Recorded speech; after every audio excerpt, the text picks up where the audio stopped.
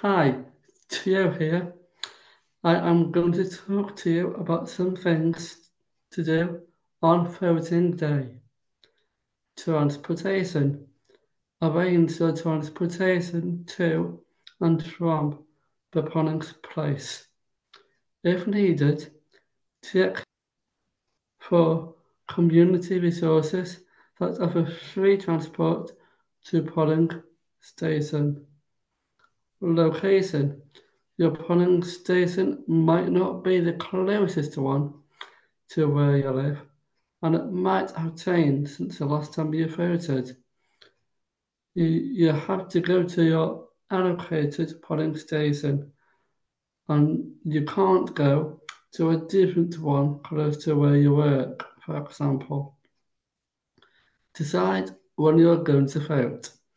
Polling stations will be open from 7 a.m. to 10 p.m.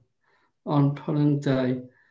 You can go to vote at any time polling stations are open.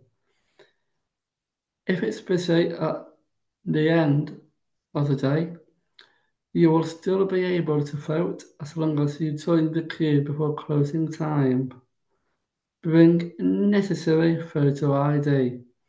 Uh, Check what forms of ID are required at your polling place. Bring acceptable forms of ID to avoid any issues. Health precautions. Follow any health guidelines in place, such as wearing a mask or maintaining social distance. Ask for help if you need it.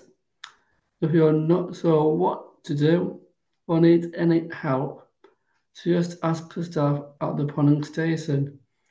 They will be happy to assist you.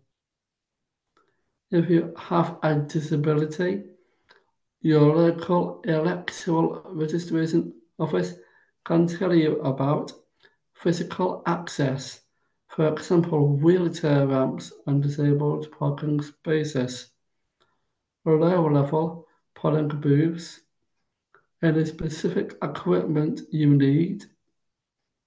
Every polling station must provide at least one large print display version of the ballot paper.